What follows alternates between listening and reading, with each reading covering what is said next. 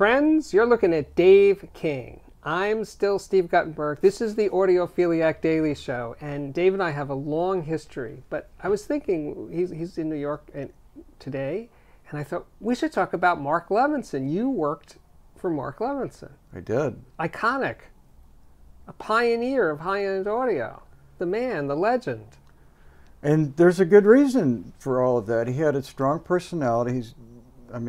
Reputation aside, just from my personal experience, a very, very bright person. And very creative, very entrepreneurial, very driven. And, he knew what he wanted, and he really went after it. So you weren't there at the beginning at the Mark Levinson company. You were there for, I guess, the second company, Cello. That's right, yeah. And was John Curl still the designer? No, he had who was, I know that is, yeah. Tom Colangelo was his primary designer, and then Paul, I can't remember his last name right now, was a secondary guy. Tom Colangelo. And those two designed Cello. Okay. The speakers as well?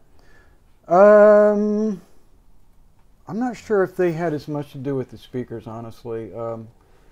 That I don't remember where the initial idea from that came from, which is basically just lashing two Acoustic Research LS1s together in a stacked pair, and they were so heavy they had to make granite uprights. The stands weighed hundreds of pounds. Right. And when they were assembled and put together, the whole thing probably weighed, each side probably weighed 600 pounds or something. So this is the late 80s. So you didn't scotch them into place. You know? You had to kind of know where to put them. No scotching speak. So this is the late 80s, was to set the time frame for this, right? Yeah. And it was a townhouse. Well, so what I did for Mark was I had been working for Dave Wasserman, one of the great guys in audio. Stereo Exchange.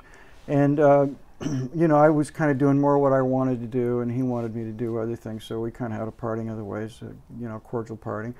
And I was setting up turntables. I don't know if you remember this. I had an ad in the New York Times, and that was going okay. And then Mark called me one day. He said, "Come up to New Haven. I want to talk to you." So he offered me a job. I took it, and basically he wanted me to do two things. One, set up the New York showroom, because he had a complete line of electronics and speakers at that point, a system, and he wanted to present that. And, do installations. So I traveled around doing installations. Oh, so if somebody in Colorado bought a system, you'd be the setup guy? Really? Yeah, cool. I'd go out and set it up. And that was actually a lot of fun. To me, that was more fun than selling equipment. That whole thing was, first of all, there's no pressure about the selling. Yeah. But you just got to make the customer happy make sure it all works. And everywhere you went was interesting, because, you'd be in a high-end mastering studio in Switzerland, or you'd be in a real fancy Parisian apartment. It was just a fun job. Wow. Yeah, it was a good job. Yeah. So you were in New York with, or actually Mark wasn't in New York most of the time. No, he was in Connecticut in his New Haven factory, and I was kind of manning the showroom while that lasted. So do you get any good stories about interact? Because he's so quirky. Well, he's eccentric. The way a lot of bright people are. He's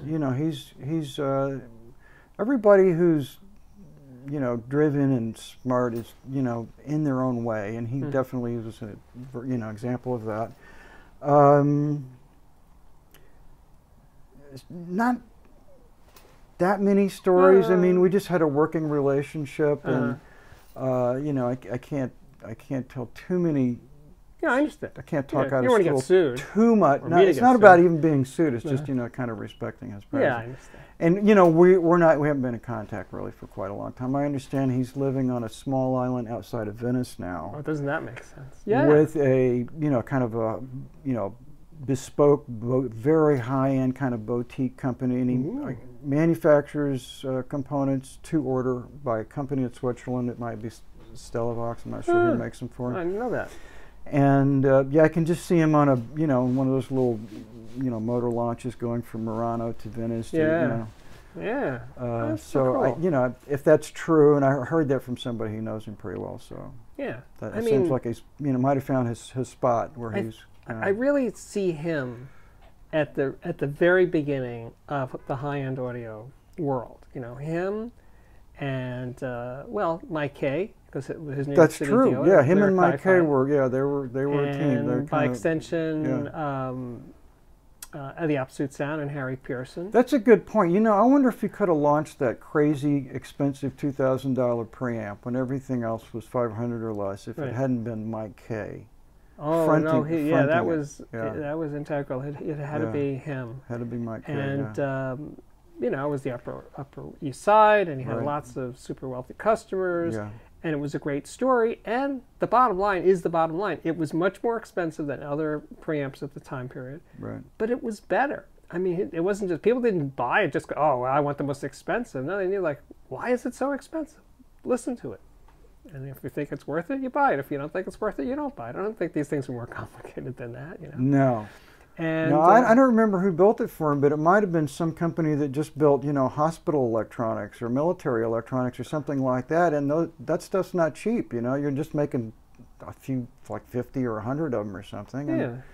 So they're as expensive as they are. You know, and you know what's else it's funny to think about is the shape of the volume control and all the switches. That round. What would you even? If you know what it looks like, you know what it looks like. But so many other companies copied that knob shape. That's true. That round That's true. And that might have been one of Mark's own as kind of aesthetic flourishes. I don't really know the story on that. Or it could have been something that was on a piece of hospital. It could have been an off-the-shelf part, right? But it just looked so cool. And of course, by the time you entered the picture, the cello palette with the feel. He had taken the knob. Oh my God! New heights. Yeah, the volume control was a stepped attenuator. People just talked about those knobs. Because the clicks, as you turned it, they were a real tactile pleasure to use. You know? Oh my God! And, it was amazing. I used to say to him, "Hey, could you just sell me the knob? Yeah. I just want that. I don't need the rest of your stuff. Right. I just want the knob." You'd have to buy a whole pallet, and then you could take the knobs off if you want to. So the pallet, we should talk a little bit about that. So because that was a revolutionary idea, basically an equalizer, 4-band equalizer, right? 6 bands. 6 band, okay. 6 bands. And I'm trying to remember who designed it. It was a very, very well-known designer. It just slips my mind at the moment. But basically, the idea of that, you know, all these graphic equalizers had, you know, 24 bands, and you know, you'd mess things up. Yeah, you needed a pro to use. I mean, you didn't know how, and it just would make the sound worse, and you couldn't make it better, and you finally just gave up and put it in the closet. But this thing, basically, there was no way to screw the sound up with it. Everything you did made it sound better, and then you knew when to stop or to back off and find that perfect place. Yeah, it was very easy for a consumer. Anybody could use it. Yeah. Anybody could use it. A 9-year-old could use it. You know, whoever could use it. And it compensated for tonal deficiencies and anomalies, and you know, and everything everything has them. Rooms, speakers, recordings. But Mark's observation, which was so true, was that just play, you know, 3 different albums, the Beatles and Keith Jarrett and Sonny Rollins. The tonal balances of these records are wildly different from each other. Yeah, they're recorded in different studios, blah blah blah. Yeah. And you know, one could sound bright, the next one can sound dull. And audiophiles just live with it. He said, well, why should you live with it? Why not have it? Because didn't he sell it so that you could set up the palette right next to your listening chair so you could just tweak it? Cables from the system to right next to your chair so you could just kind of, like, as you were listening from one record to the next, you could just tweak it so that it was perfectly balanced. And some records benefited tremendously, and some just basically didn't really need much. And it was, if you remember, $10,000. When $10,000 was a lot of money. Yeah. That's the point. Yeah, it's not anymore. You got $10,000 to lend me? Now you could buy the you could buy the shit Loki for $129. I have that. It's an equalizer. I have that. It's the little mini cello palette. That's what it is to me. Right. See, that's the advantages of the 21st century. Yep. But they sold. Sound by Singer, where I worked, was briefly a cello dealer, and we did sell palettes. Yeah. Did you sell many of them? Considering the price, yeah, I think we did. Meaning maybe 6 or 7. Yeah, well, you might have been his biggest dealer. I don't know. So, but anyway, I think we've done it. Unless, am I missing something? Should we prattle on? Nah. More maybe we'll wrap up by saying maybe we'll hear from Mark Levinson yet again one day. Or his lawyer. Not from this. Okay. Pretty sure about that. But you mean he might have a palate just sitting around? If he's watching, hey Mark, good to see you. How you doing? Yeah. Hey Mark. Just talk a little faster, Mark. Anyway, thanks so much for doing this, Dave. My pleasure.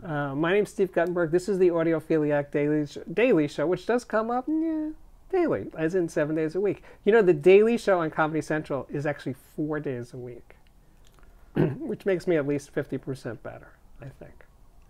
To me, 100% better. Oh, damn. I'm biased. Well, thanks. Anyway, thanks guys for watching. See you again real soon. Bye-bye. Bye.